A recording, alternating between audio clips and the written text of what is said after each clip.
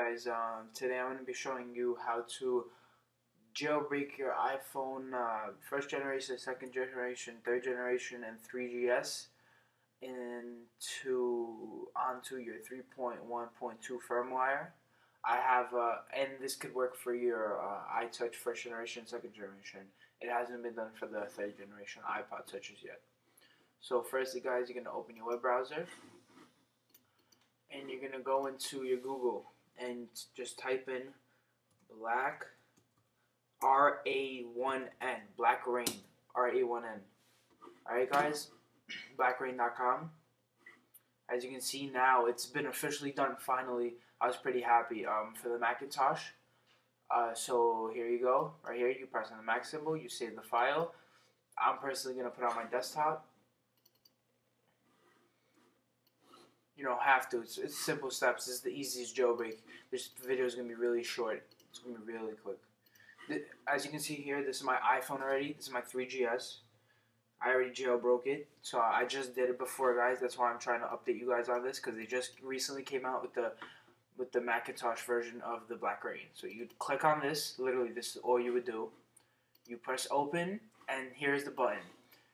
Make it rain, it says. Alright. Firstly, guys, make sure your phone is turned off fully and connected to your iTunes. It's turned off and it's connected.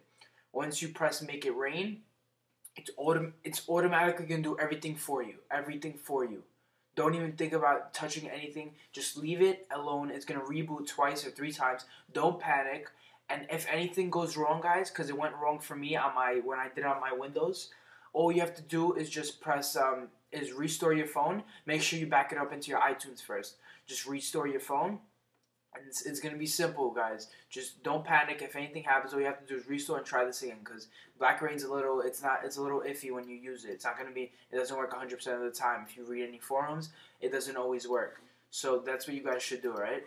So just click make it rain and just leave your phone alone. Once you jailbreak your phone, you're going to have an icon that looks like this right here. You see? It says BlackRa1n. This is going to happen after reboots on your jailbreak, right? See? This is the option. This is the new jailbreak for the 3.1.2 version. You could download through BlackRa1n. Please select and install the apps. You could click on this. You could click on Rock. I don't know what that is.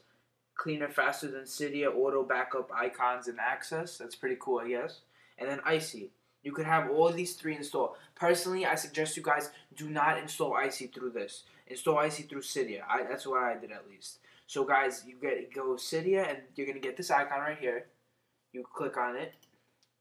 And once you click on it, it's going to open up, and you just click on Cydia and install, and then reboot your phone, and everything should work perfectly. And if you guys are sick of your jailbreak, you just press uninstall BlackRa1n, and that's it, guys. So this is the new BlackRa1n jailbreak for 3.1.2 firmware only, and this is the best thing to come out yet since Purple Rain. So I hope this works for you. If you have any questions, just contact me. You could private message me, or you could just comment on the wall, and I'll be sure to answer. Thank you very much for watching. Comment, rate, and subscribe, guys. And tell me what you guys want to learn. Tell me what you guys want to see. The top 10 apps, the top 10 themes. Tell me what you guys want to see. And I'll put up videos, guys. So thank you for watching, and have a great day. Comment, rate, subscribe, guys.